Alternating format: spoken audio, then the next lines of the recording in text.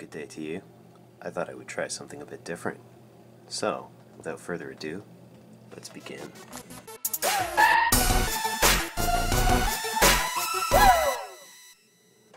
Alright, so to begin, what are we doing? It is going to be a little boost in performance. Now this actually was doing okay, but I just decided I would kind of be future-proof in case my plans changed a little bit. So I'm just going to throw in a little bit of RAM. This is not like the highest performance of even this series, but I think it's pretty sufficient for what I do. But I was excited at the prospect of having a modification video. Now granted, this is not what I get around in, but this is what I get a lot of stuff done in. So today, all I'm using,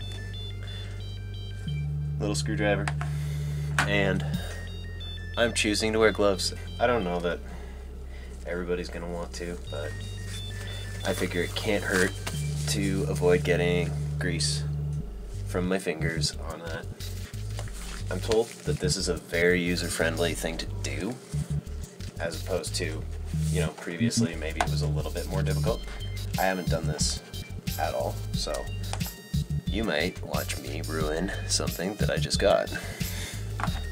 But probably not. I'm just gonna work my way around the screws. And I think I have to dig around for a pick.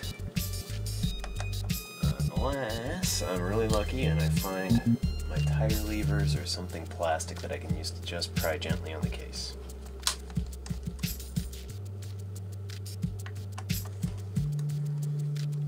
Cross your fingers for me. Watch, this is the only time where somebody lies to me in my entire life. And the screws just fall straight out of the case. Heard a couple of clicks, so I'm not sure if that's the captive just letting go or if it's just at a point where it returns and falls back into the threads. We'll time lapse all of this so it's a little quicker. Just gonna move these tools aside. And oh, here we go. Isn't this lucky? Alright, so these are actually like base thickness picks that just happen to be guitar sized. And it's a huge gimmick. It looks like a pack of matches, but I don't know. It's pretty clever. I still have some left over, which is lucky because that is going to help me pry this case open.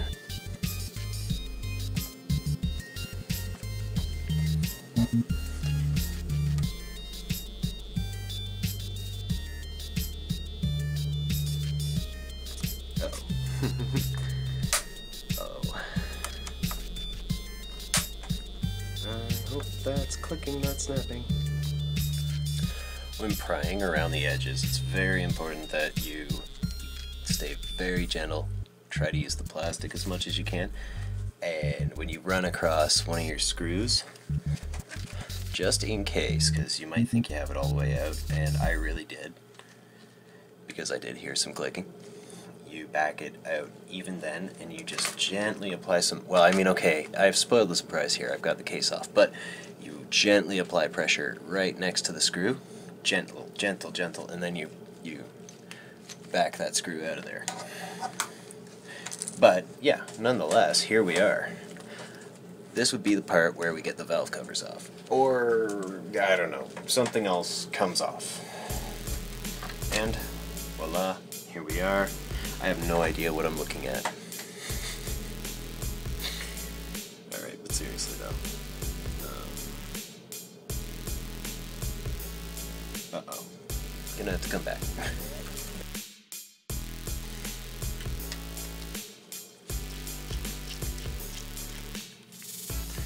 Alright, so here we are. I believe this is a cover. This is what I can't see.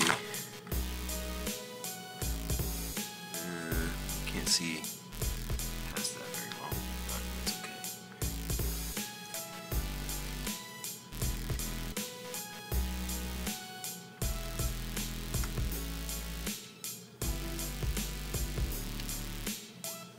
Try and be as gentle as I possibly can be because... and I was right. This is definitely it. So that's a cover. And I got very lucky. I mean, okay, not really, but also yes, really. What we have is a cover over the original RAM, and that's fine. I don't know anything else except that I learned from here, so that's the guy. Technically, you're just watching his video with an idiot trying to do it. But yeah, shout out to It's Been Repaired and Reviewed. Thank you so much, because now we can get back on track. Here we have the RAM. It's not what I want. I'm going to pull these out to the sides, and just like a little toaster, or I don't know, Nintendo. It's like a Nintendo, kind of, or a VCR, or both. Down here, in the bottom right, I am pointing at one of the two levers. There's one on either side. I need them both open to slide this RAM back in. And I'm sure that there's like some people that take apart computers all the time that don't feel too intimidated by this step. I want to get it bang on. So. Done, right? I can just flip it over and go back to it. Well, no, of course not.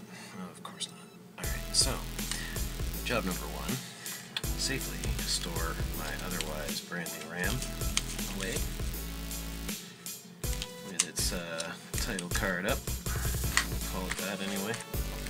The little void of removed sticker, I guess. And like a magic magnet, the screwdriver has picked up the screw. Now, because this is a fine machine thread, I'm going to back screw it. Hear a little click. I give it a little twist. The cover is the lightest little bit, just about rolling. I don't have an analogy for it. Just be gentle. Just be gentle is the analogy. Place that on, firm pressure. Cover back on.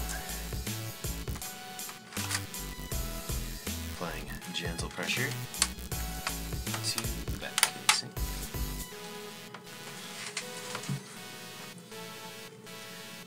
Unfortunately, you're gonna have to deal with me, because I'm here and I'm doing this video. I have to appear in it at least once.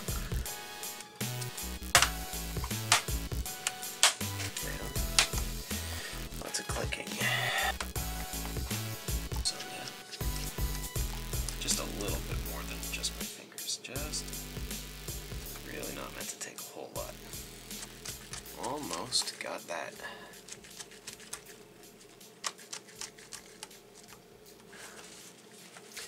Alright.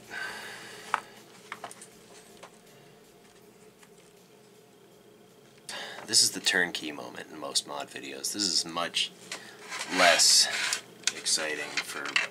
you know what? I'm excited. Shut up. I'm excited. Good gains.